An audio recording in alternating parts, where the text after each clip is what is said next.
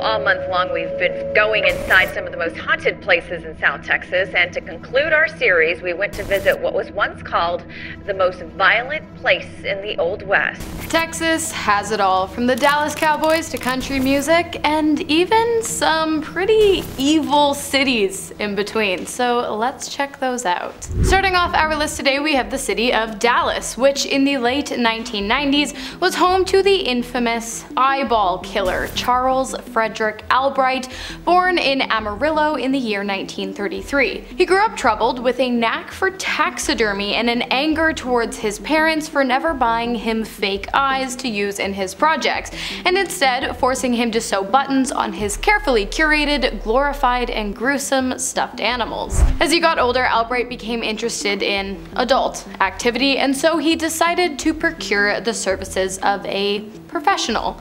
But she gave him an infection and he was pissed. A few years later, on December 13th of 1990, his anger turned to action. He violated and killed a working woman before carefully and completely removing her eyes from the sockets. 2 months later, another worker was discovered missing her eyes, and a month after that, a third.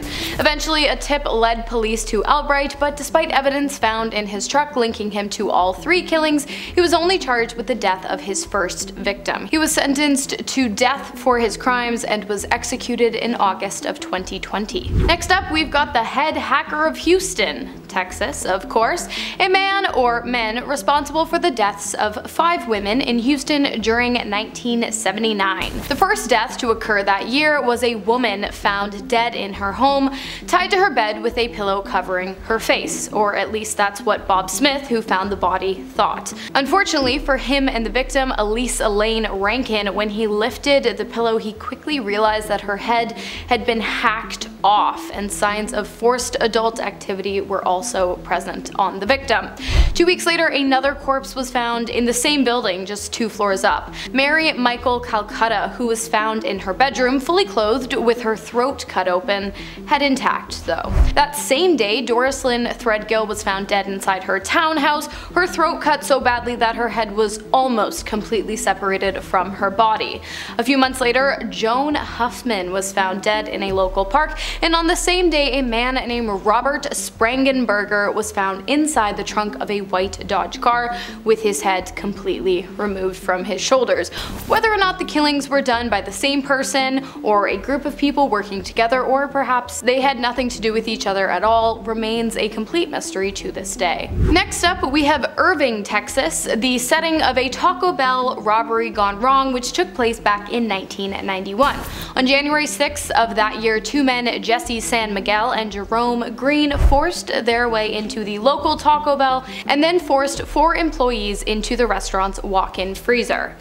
Miguel and Green then ransacked the establishment, emptying all the registers and shoving anything valuable they could find into bags. Initially, the two had agreed that neither one of them were going to cause any harm to the employees, but before they left, San Miguel had a change of heart. He returned to the walk-in freezer and asked the 4 victims to give him a good reason why he shouldn't kill them, before firing at and killing them one by one at close range. Miguel and Green then fled the scene, but they were arrested just a few hours later. Miguel was sentenced to death and executed on June 9th of 2000, and Green was sentenced to 50 years behind bars. Next up, we have Yorktown, home of the former Yorktown Memorial Hospital, where at least 2,000 people died over the years due to both physical and mental illness, gross mistreatment, self-inflicted injuries, and purposefully inflicted injuries. The hospital opened its doors in 1951. By 1990, it was completely abandoned, but it was later reopened by the city to be some kind of dark and twisted tourist attraction. Here's the thing, during the time the hospital was running, like I said, patients were grossly mistreated. In one instance, Dr. Lean Norwierski purposefully slit open a patient's throat while performing a procedure. In many other instances, patients were denied food or access to proper care for physical injuries, as well as the mental ailments that led them to becoming imprisoned in the facility facility in the first place. Today, the ghosts of the deceased patients are said to vengefully roam the halls of the former hospital. I don't blame them. Not only that, but the ghost of a particularly cruel nun known to torment the patients who worked on the ground is also said to inhabit the building, punishing those wearing unacceptable hospital clothes and sporting tattoos by pushing them, scratching them, or forcing them out of the building. Next up, we have Childress, Texas, which between 1988 and 1991 became infamous for a series of assumed satanic-based crimes. The first death to occur in the town was that of Tate Rowland, who was found dangling from a tree. Police ruled that Tate had taken his own life despite his friends and family insisting that there was no way that could be the case. But police suspicions did begin to rise when Tate's sister, Terry Trosper, was found dead in her bed after having choked on her own vomit after ingesting substances used to treat anxiety and major depressive disorder. Rumors had been flying around town that Tate had been a member of a local satanic cult, and one person claimed that they had even seen the young man eating a Bible. And the suspicions of his involvement in dark worship only grew after his funeral, which was attended by unknown people who were heard chanting under their breaths during the service. Soon after, a friend of Tate's deceased sister Terry was also found dead with a note that read, "I know something that the cops don't know. I know who killed Terry. I can't live anymore." After the new information, police re-autopsied Tate's body and found that he had ingested the same substance as Terry prior to his death. And a closer inspection of Terry revealed that she had been violated before her death. Although the police now fully believed that foul play was clearly a factor in the two deaths of the brother and sister, no arrest was ever made. But authorities did put out pamphlets outlining what to look for in cases of ritualistic killings. Next up, we've got the Lubby's Cafe killings, which took place in Killine, Texas. On October 16th of 1991, George Hennard drove his pickup truck right through the window of Lubby's Cafeteria in Killine, Texas before open firing on patrons of the restaurant, which resulted in the deaths of 23 people. When police arrived, he entered into a violent standoff with the officers. He fired, they fired, and Hennard became badly injured. He was instructed to stand down, but he didn't, and instead he turned the weapon on himself and took his own life. Police found a movie ticket stub for the Fisher King, and the fact that his actions closely mirrored the events of the film are what led authorities to believe that he was inspired by the film to do what he did.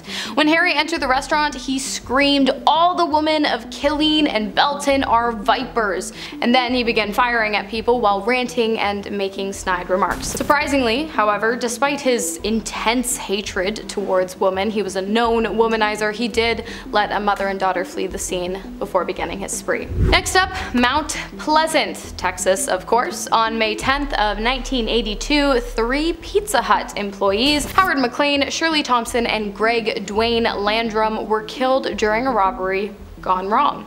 The trio were closing up the restaurant when Calvin Paget and Max Daughtry entered the establishment demanding money.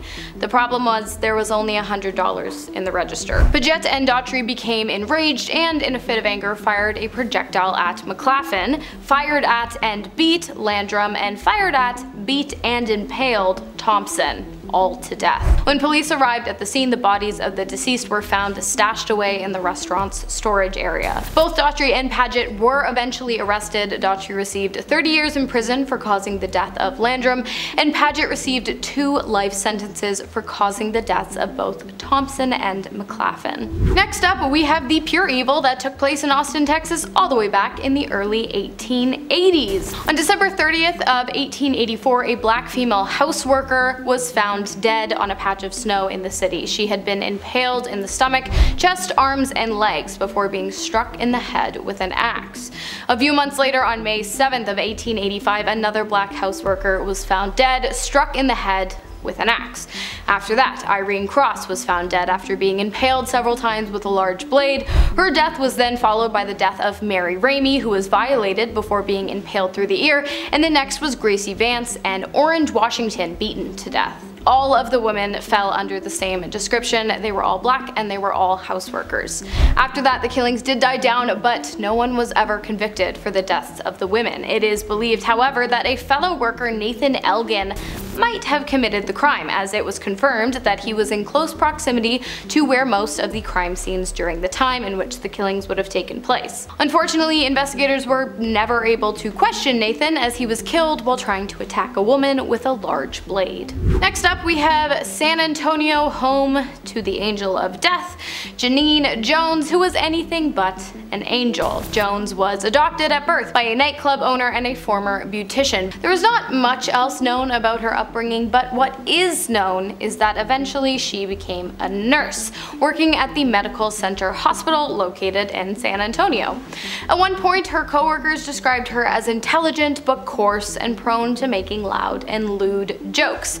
I would assume if they were asked to describe her now, they might use harsher language. In 1983, Jones was arrested and charged with killing a young woman in her care by injecting her with a toxic amount of muscle relaxant. She was sentenced to 90 years in prison. The following year, she was given another 60 years after being charged with the attempted killing of another patient, which forced authorities to take a more in-depth look into all of the deaths that occurred in the hospital during Jones's time working as a nurse, which revealed that over 60 patients Jones had access to died between the years of 1981 and 1982.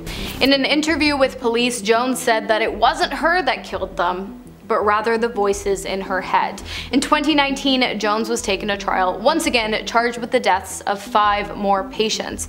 It is likely that with new evidence coming to light each and every day, Jones will be spending the rest of her life being pinballed back and forth between both the courthouse and her prison cell. And finally, to finish us off today, we have Beaumont, Texas, where in 2010 a man named Greg Flanagan took his final breath. On September 15th of that year, Flanagan was found dead on the floor of his hotel room. At first, it appeared as though he had died of natural causes, but upon closer inspection, it was revealed that was not the case.